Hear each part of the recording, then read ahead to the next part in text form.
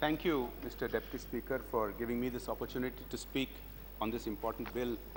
First of all, let me welcome this bill that is introduced by the Honorable HRD Minister and compliment him as well for bringing the same energy for which he has recently been elevated to this very important ministry.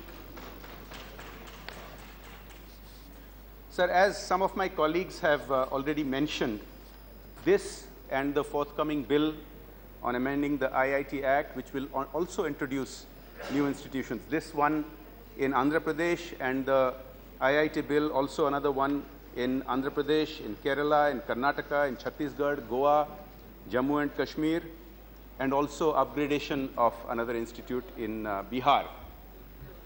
Sir, I want to touch upon one issue that has been touched upon by a couple of my colleagues and extend the argument that what we are looking at here is not just extending the quantity of NITs and IITs throughout the country, but also the quality.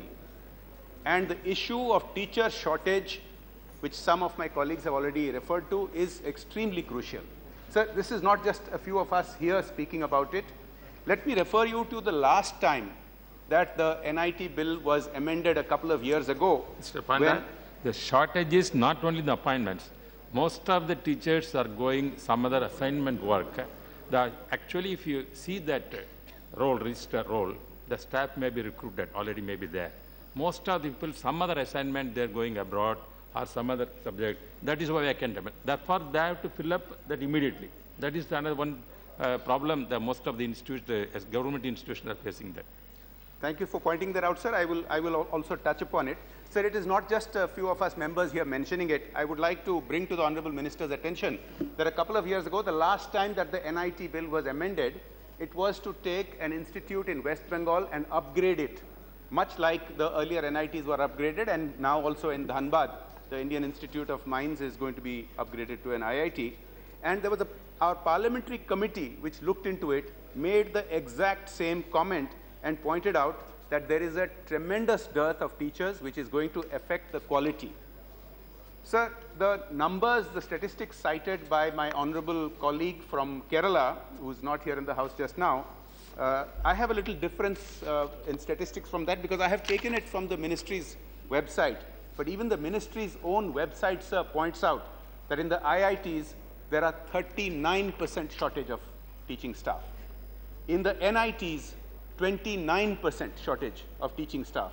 In the triple ITs, 36% shortage of teaching staff. These are slightly different than what Dr. Tharoor had pointed out, but I have taken your own statistics, so sir, you can't quibble with this. And as the Honorable Deputy Speaker has pointed out, this must be number one on your agenda to make sure that the training of teachers, the recruitment of teachers and instructors for these institutes is of the utmost priority. Sir, the irony is this, that the number of public engineering institutions, IITs and NITs included, are dwarfed by the number of private institutions that have come up in the whole country. There are between 1.5 and 2 million engineering graduates that are produced every year, but employability is very low. Look at this, sir. Recently, a Delhi-based employment solutions organization called Aspiring Minds did a survey of 150,000 engineering graduates, and they found barely 7% were employable in core engineering jobs. This should not come as a surprise to us, and it is not just some agency that has done a survey. If I may cite, sir, perhaps the most famous engineer today living in India, I think arguably one would argue, is Mr. E. Sridharan, who has built the Delhi Metro among many other projects. This is what he has to say.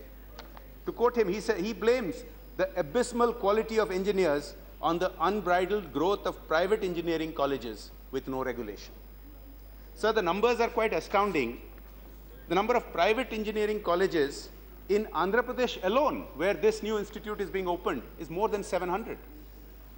There are something like 5,000 such institutes altogether. I stand corrected. I stand corrected because of the bifurcation, but I think the point is made, sir. Sir, out of the total number of about 5,000 engineering colleges in both private and public sector, barely 1,500 are in the public sector. Let me point out, sir, why the public sector, the NITs and the IITs are important, sir. I'm not against the private sector. Sir, I am a great votary of encouraging the private sector in many fields of commerce and job provisioning and our economy. But, sir, the greatest institutes in the world are those that don't treat teaching as a profitable entity. Take, for example, sir, we have had references to Harvard and other universities of world repute. Some of us have had the opportunity to visit Yale University, one of the very best-known universities in the world. And we were impressed, I think, to learn, sir, that although Yale's fees that they charge students is quite high, it only represents 14% of the actual cost of teaching. Why is that? Because 86% of the cost of teaching at Yale is subsidized from the endowments. Honorable colleague from West Bengal was just talking about the very large endowments that Harvard has, more than many countries. This is the reason, sir, that our private institutions, which are churning out like an assembly line, these lakhs and millions of engineering graduates who are mostly not employable, have to be seen as something of serious concern. Sir, this is why the public institutes are very important, right from the days of our early republic, from when Nehruji gave importance to the highest teaching standards at some of these institutions. We have actually not kept up. We have actually been left behind, as some of our colleagues have pointed out. Let me point out, sir, in the top 200 universities and institutes in the world, only 2 of our Indian institutes rank. These 2 are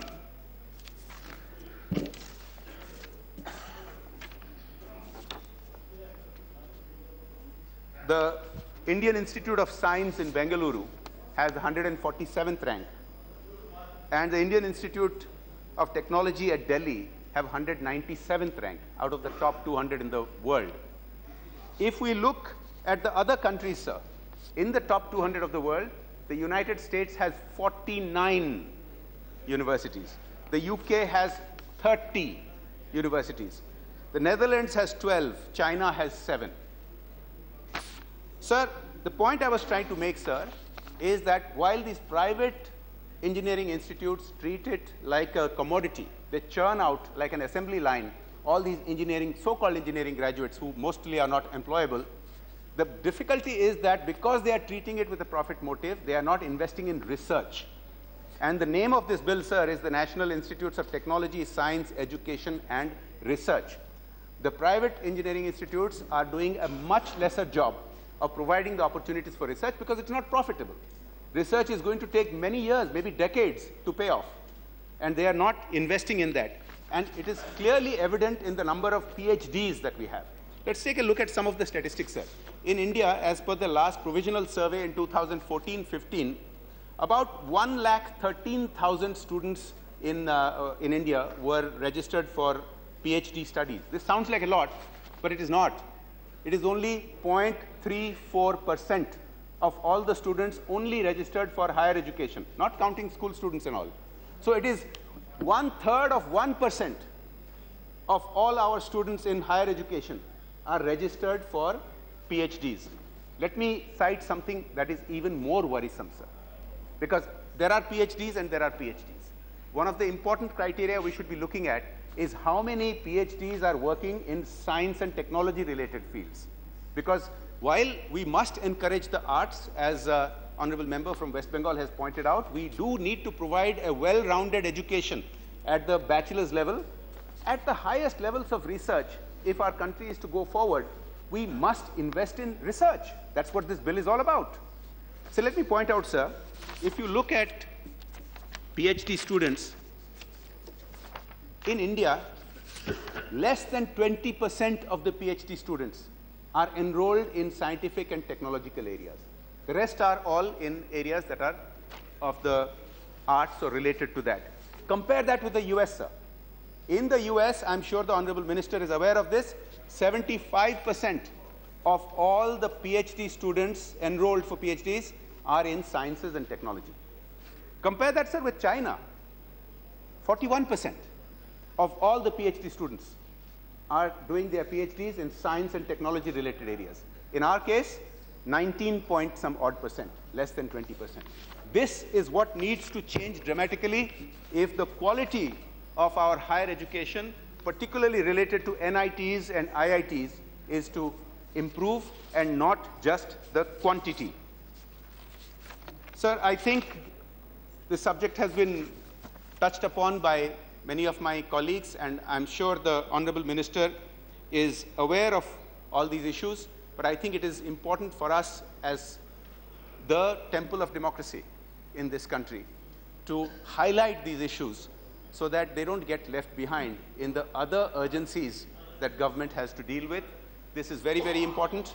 I do support this bill with the caveats that I have pointed out, and I wish the Honorable Minister all the best in his endeavors to take our higher education in technology to higher levels. Thank you.